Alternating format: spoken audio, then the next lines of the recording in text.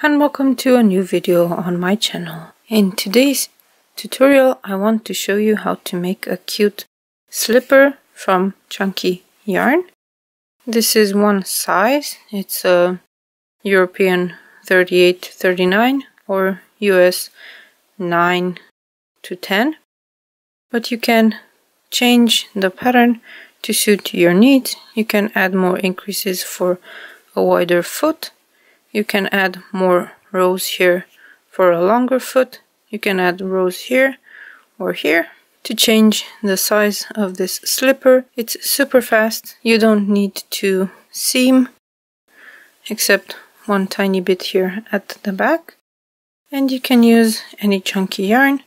I like to use felting wool because wool keeps me warm and it's easy to wash, and if somehow it grows a bit from wearing, I can put it in the washing machine and it goes back down a bit by felting. So what you need for one of these slippers is some chunky yarn.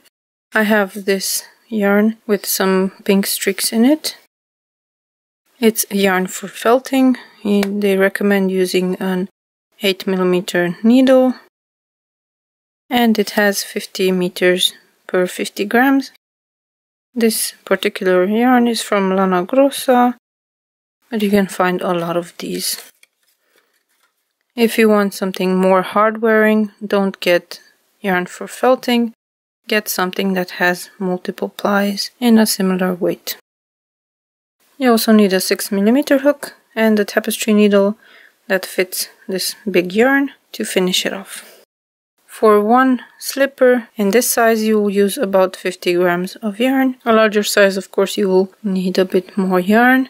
And if you want to felt it down, this should shrink about 40%, 30 to 40%. So if you want to make felted slippers, you can. And if you make this size, you will probably get a child-sized slipper, but you will have to experiment with that. The length of this particular slipper that I'm going to show you how to make is 24 centimeters. I will tell you in this tutorial where the places are where you can add more stitches or more rows to make this bigger.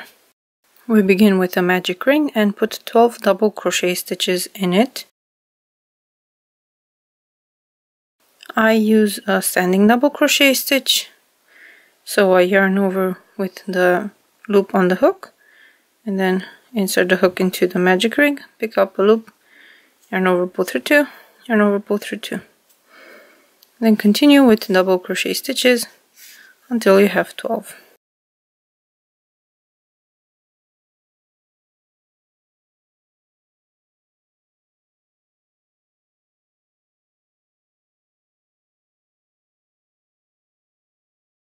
When you have 12, pull on the tail to close the magic ring and slip stitch into the first stitch. That's the first row. In the next row we increase 6 stitches. So in the first stitch we will make 2, and then in the next stitch we will make 1 double crochet. To begin, I always like to make a standing double crochet, so you pull up a tall loop, yarn over using this tall loop, insert the hook into the first stitch, pick up a loop, yarn over, pull through 2, yarn over, pull through 2. Next, another double crochet stitch in the same stitch, and then 1 double crochet stitch in the next stitch. 2 double crochet stitches in the next stitch,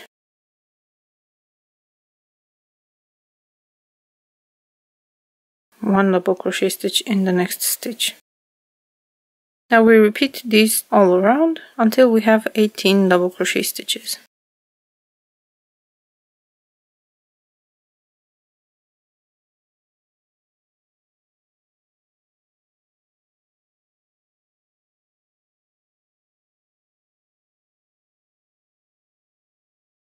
We slip stitch into the first stitch.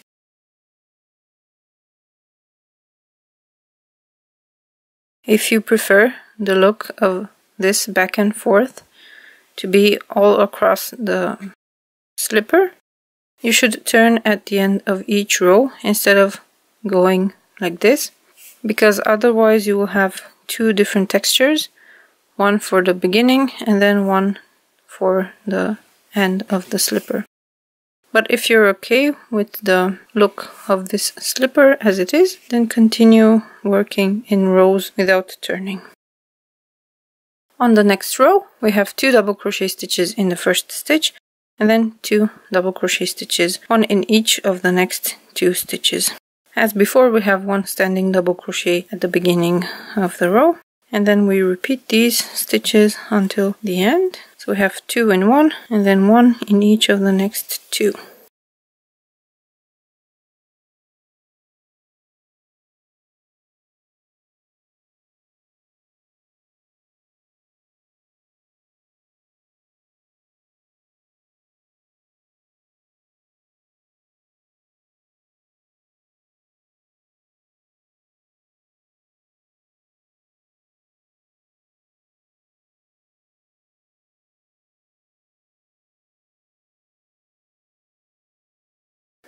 We slip stitch into the first stitch. Now we have the last row of increases. If you want to make the slipper bigger, so it fits a bigger foot, you have to make more increases on this row. But for the size I am showing, you will have 4 increases for a total of 28 stitches on this row. And we make 2 increases at the beginning. We have the standing double crochet stitch and 1 more stitch in the same stitch, and then 2 double crochet stitches in the next stitch.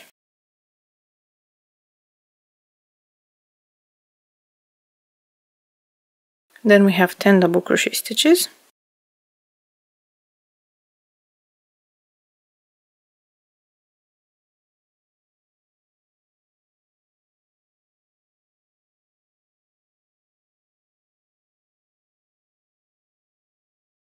Then you have 2 increases again, so you make 2 double crochet stitches in each of the next 2 stitches. Then another 10 double crochet stitches.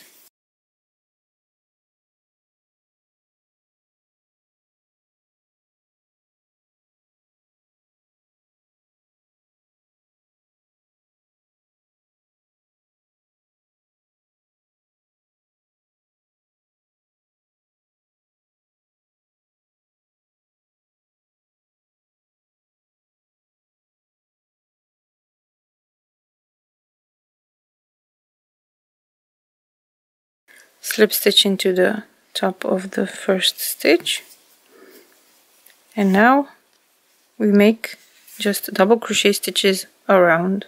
We will do this for a total of 5 rows. We begin with a standing double crochet stitch and make 1 double crochet in each of the next 27 stitches. So we will have a total of 28 double crochet stitches at the end of this row.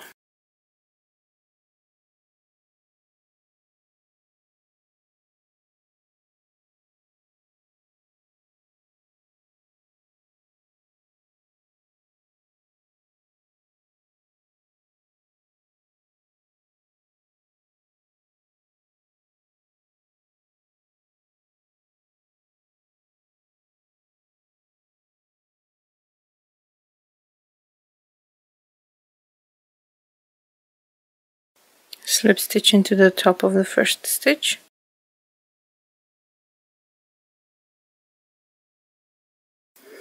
and now make 4 more rows like this. After the 5 rows are done, you will start making the end part of the slipper. If you want to make this longer without making it wider, you can add a few more rows here. To make the bottom part of the slipper, we start again with the standing double crochet stitch and make 20 total double crochet stitches.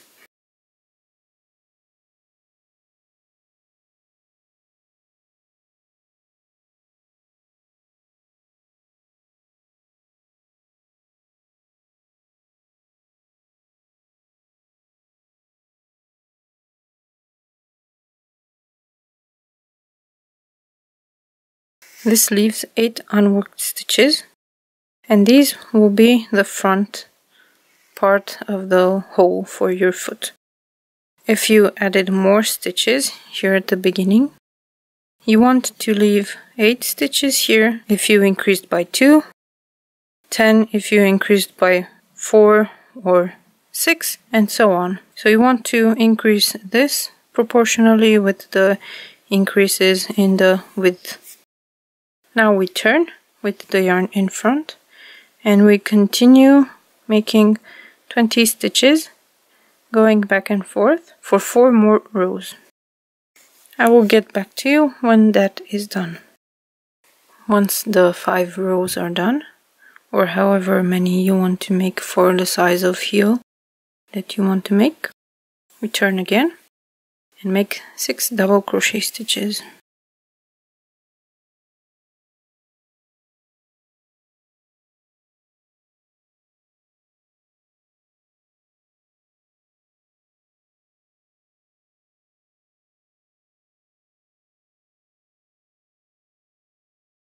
If you made more increases here, you will have to adjust the number of stitches here as well. Next up we have 2 clusters of 4 double crochet stitches. So to make the first one, we yarn over, insert the hook into the first stitch, pick up a loop, yarn over, pull through 2. We repeat this 3 more times.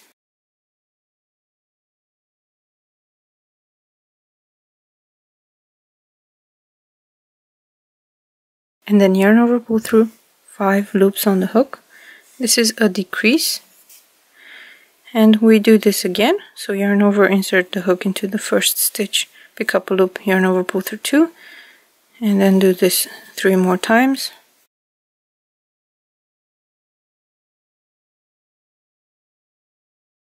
Yarn over, pull through all 5 loops on the hook. And now we have 6 more double crochet stitches.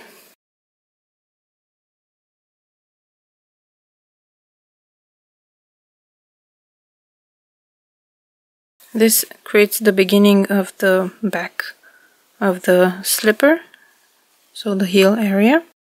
And now we turn, and next we have 5 half double crochet stitches. So we yarn over, insert the hook into the stitch, pick up a loop, yarn over, pull through 3. And we do this 5 times.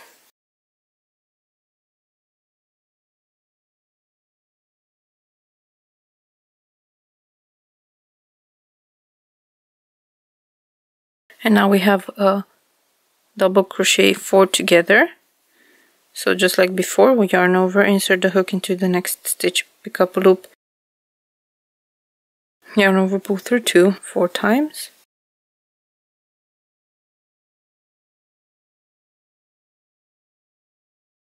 And then yarn over, pull through 5. And now we have 5 more half double crochet stitches.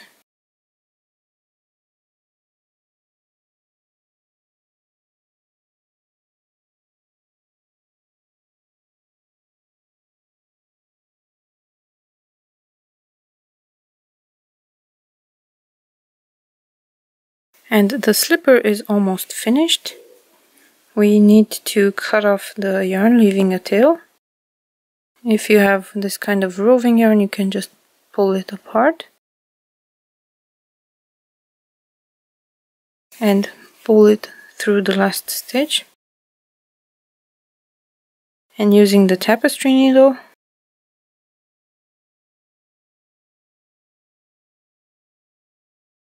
you have to close up this little U shape.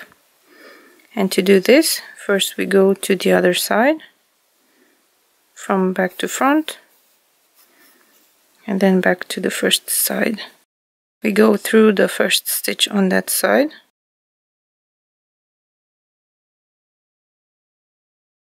and then to the first stitch on the other side. Then to the second stitch,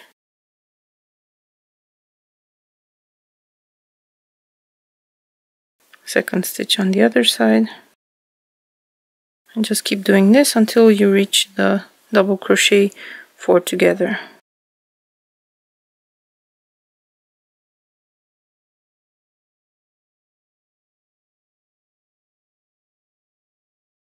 If you're using roving and it starts to untwist, you can twist the needle and it will become much sturdier.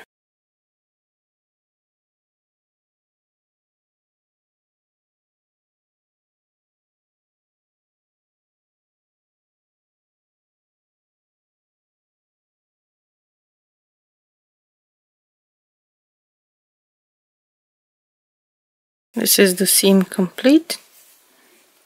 This is what it looks like on the inside. And now you can weave in this end by going back and forth 3 times through the fabric.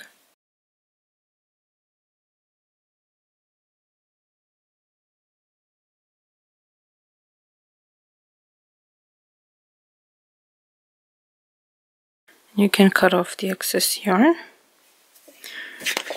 And now the slipper is almost finished. You can leave it like this, but I don't like this edge.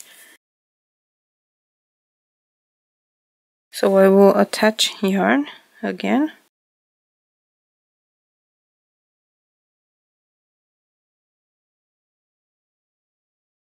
Chain 1 and make 2 single crochet stitches in each of these double crochet stitches on the side until you reach the front part here.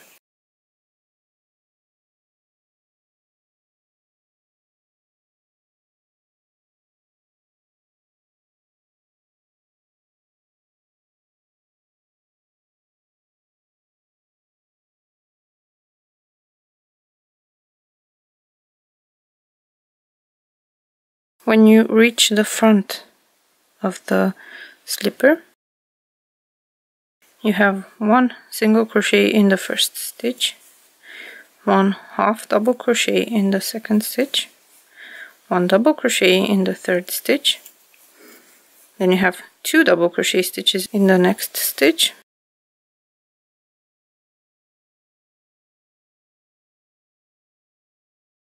two double crochets in the next stitch,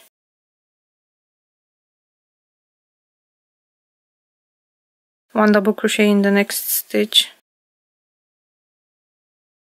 1 half double crochet in the next stitch, and then 1 single crochet in the last stitch on the front, and that creates this cute flap that will go up the leg when you wear the slipper. Then we continue with single crochet stitches along this edge, 2 in each of the double crochet stitches.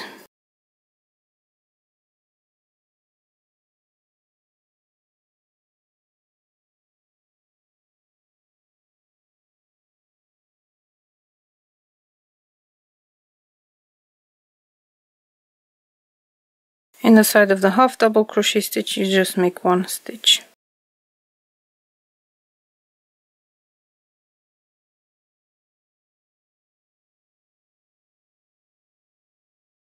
Now that you're back to the beginning, you can cut the yarn.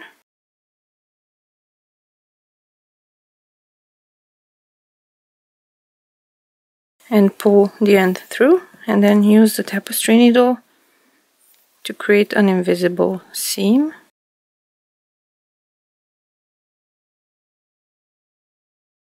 By going with the needle under the 2 bars of the single crochet here, the first one, and then back through the last single crochet.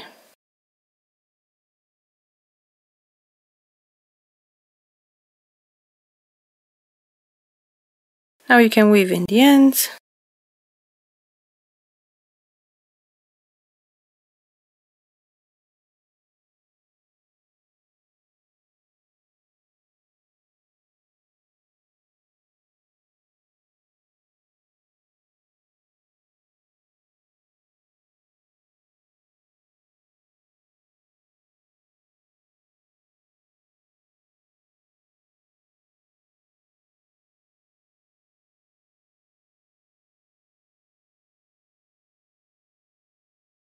Cut off the excess yarns, and the slipper is finished. Now we have 2 slippers that look the same and fit the same size of foot. The shape will improve once the wearer takes them on the first time, because they will mold to the shape of the foot. They are not supposed to be wide, they're supposed to fit snugly around. And you can wear these while sitting on the couch or on an armchair, even while sitting at the desk, working. I don't recommend to make them for wearing as house shoes because they will be slippery. If you can find it, you can attach a rubber sole to these, or you can add the puff paint to the stitches if you want to make them for walking in the house. As you can see, this is a very quick project and it works up in no time in this chunky yarn. So I hope you will make a few for the winter season and that you will enjoy wearing them. If you like this video, please give it a thumbs up and save it if you want to come back to it to make some more slippers in the future. You will find the written instructions for the same size that I showed in the video on my blog if you prefer to follow along with written instructions. And if you want to know when I publish more videos and patterns, make sure to subscribe to my channel and my email updates. Thank you so much for watching, and I will see you next time. Bye!